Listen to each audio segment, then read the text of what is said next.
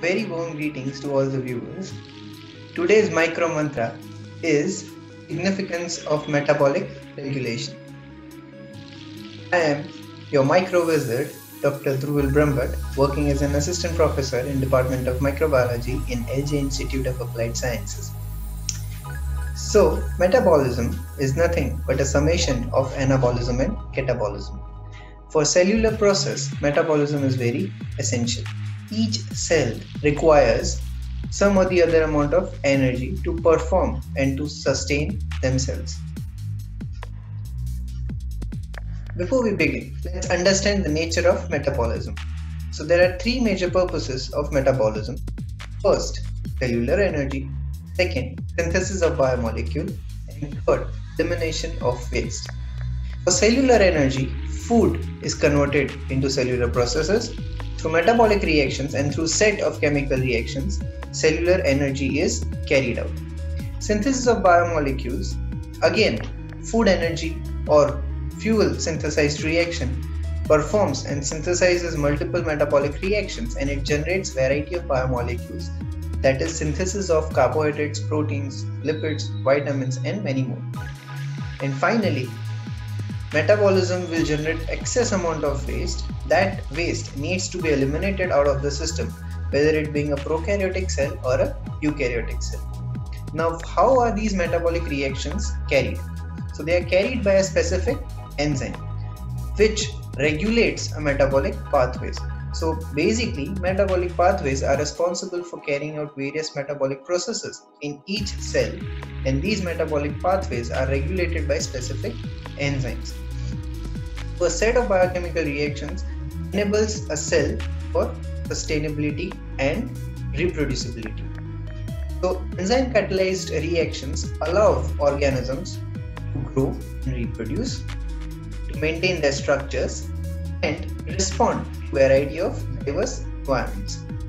So we can say that enzymes are crucial to metabolism because they allow organisms to drive desirable energy and coupling them to spontaneous reactions. It not only does the following functions, but it also differentiates between poisonous and nutritious components, such as, for example, H2S, which is poisonous for many eukaryotic organisms, but it acts as a nutrient for some prokaryotic bacteria.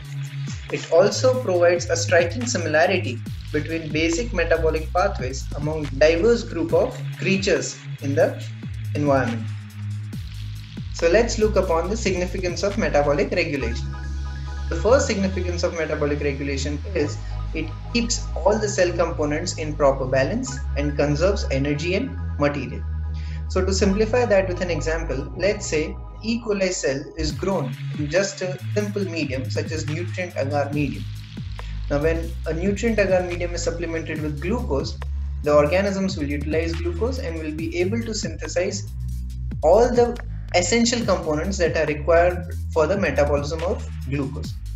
If tryptophan as an amino acid is added into the medium, then E. coli, which is able to synthesize tryptophan, will stop producing tryptophan through end product inhibition. Now this happens because tryptophan is already provided into the medium, and therefore cell signals the metabolic pathway to stop producing or synthesizing tryptophan.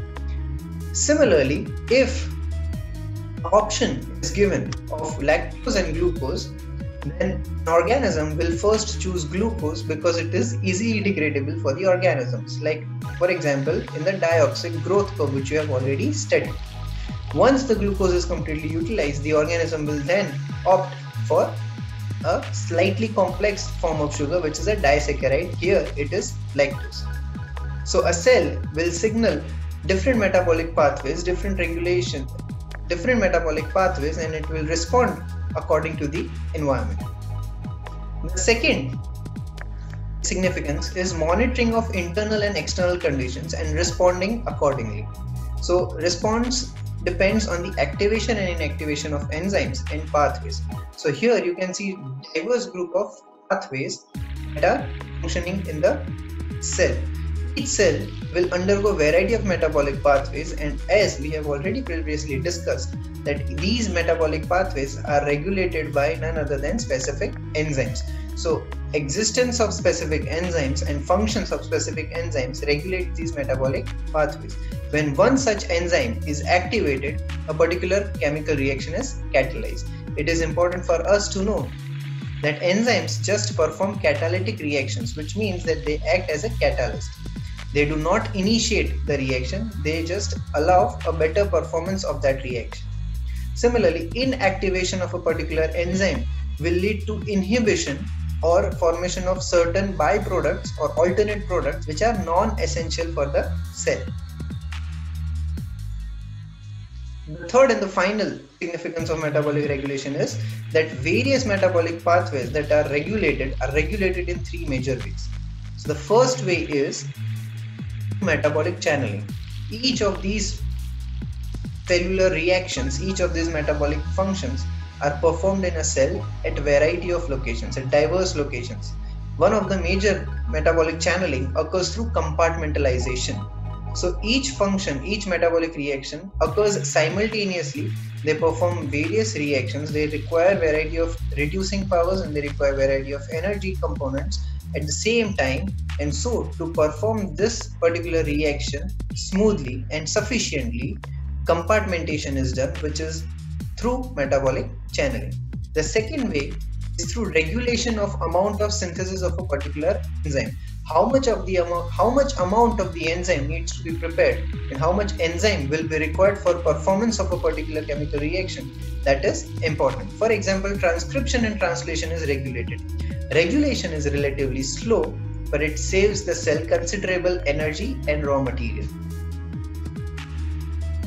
And third, direct simulation or inhibition of activity of critical enzymes is very essential. Regulation rapidly alters the pathway, specifically post-translational regulation, because it occurs after enzyme has been synthesized.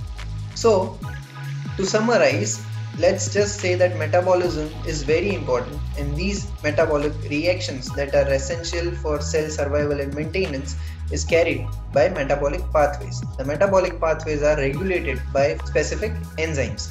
So to summarize this topic of significance of metabolic regulation, we can just say it in three words, that metabolism, which is a process of building up and breaking up, is carried out in each and every cell, and that each and every cell requires specific amount of pathways to regulate these metabolic cycles, and these metabolic cycles are regulated by functioning of specific enzymes. So here I conclude this video tutorial. I hope you might have understood the basic concept of significance of metabolic regulation.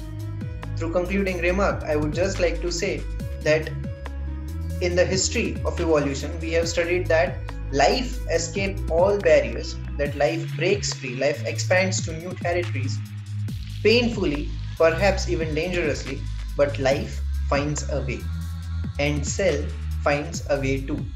So here I conclude this session. I hope you would have enjoyed this small video tutorial on significance of metabolic regulation. Thank you.